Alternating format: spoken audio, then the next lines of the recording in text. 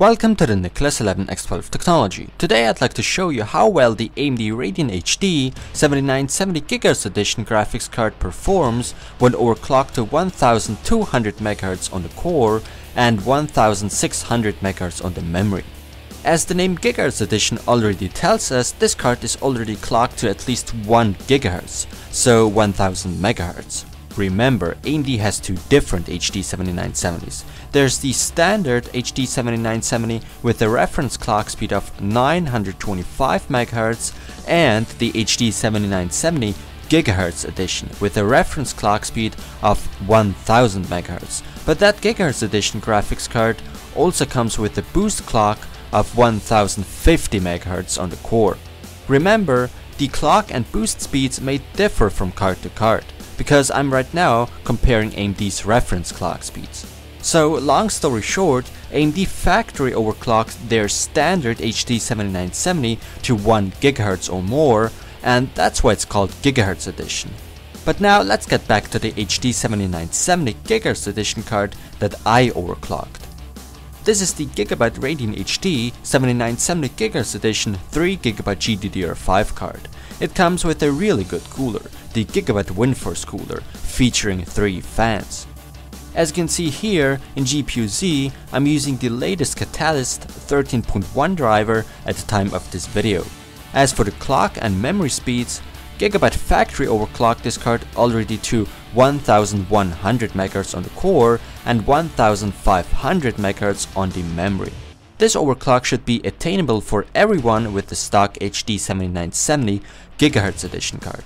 But I took it even further and increased the core and memory clocks 100 MHz, and that are 1200 MHz and 1600 MHz. I didn't plan to overclock like crazy to push this card to the limits. No, what I wanted to do is overclock wisely, something that's attainable for everyone with this Gigabyte graphics card. Because keep in mind, Gigabyte themselves have already factory overclocked this card. So 1200 MHz and 1600 MHz shouldn't be a problem to achieve. Please be careful when overclocking graphics cards. Always make sure to monitor the temperatures on full load. In my case, the fan speeds are at 50%. But now let's finally get to the benchmarks.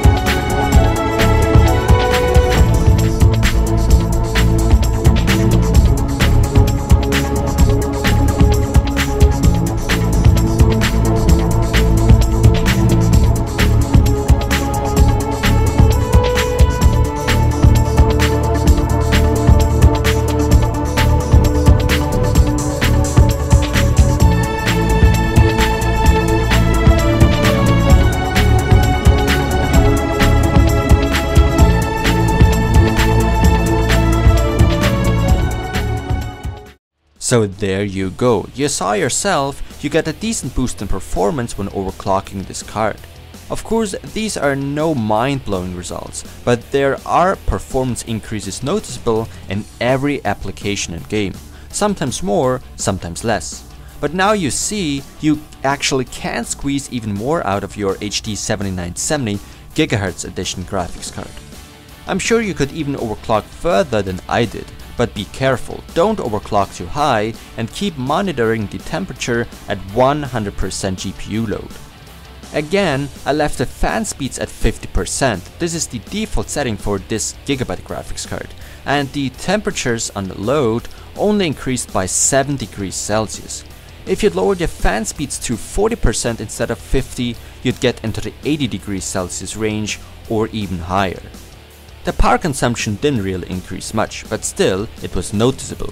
On idle it stood pretty much the same, but in load, when the card is overclocked, it consumes 17 watts more than on Gigabyte's default clock speeds.